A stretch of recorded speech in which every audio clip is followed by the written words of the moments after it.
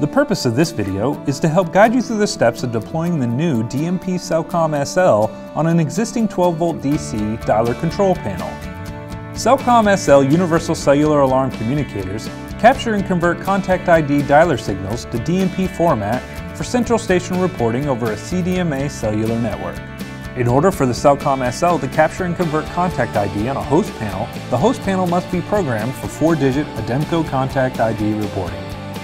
Mount the communicator away from metal objects in a secure, dry place. Do not mount inside or on a control panel metal enclosure. Using 18 to 22 gauge wire, connect the plus 12 volt and ground terminals of the CellComSL to the host panel's auxiliary power terminals. Make sure to perform a battery calculation to ensure that the CellComSL, along with existing connected devices, do not exceed the panel's rated output. Identify the telco connection on the host alarm panel. Directly connect the T and R terminals on the CellComSL's terminal strip to the host panel's incoming tip and ring.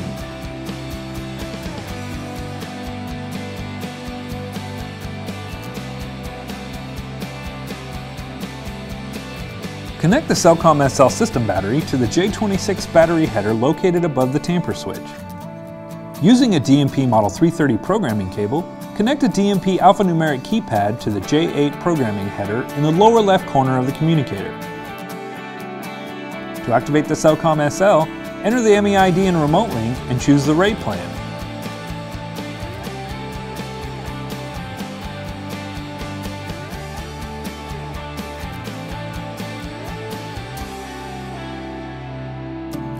Next, enter into diagnostics by entering 2313 on the keypad. Navigate to Activate Cell and press any top row select key. When the Sure No Yes prompt appears, press the select key beneath Yes to complete the cellular activation.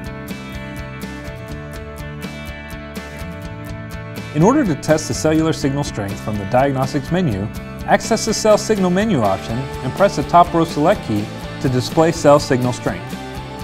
The keypad activation process requires that the communicator must be in contact with a Verizon-owned tower.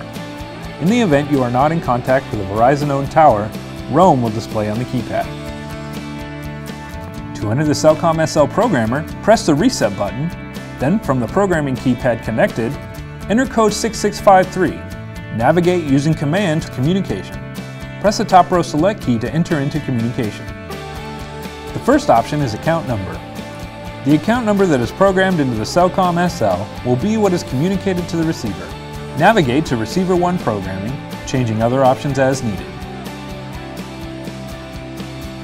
At Receiver 1 Programming, change the options for the receiver that the CellComSL attempts to contact when sending reports. It is necessary to enter the first IP address, the IP address of the receiver, in order for the communicator to send cell messages.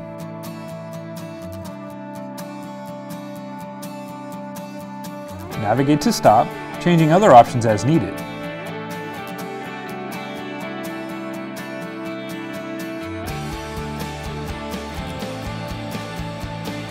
Select the top row select key to exit the programmer function of the communicator and to save all programming changes.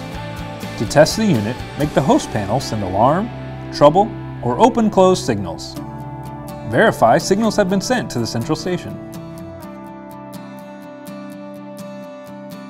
You have successfully deployed the new DMP CellComSL on an existing 12-volt DC dialer panel. Documentation on this application and other available applications for the CellComSL Universal Cellular Alarm Communicator can be found at dmp.com.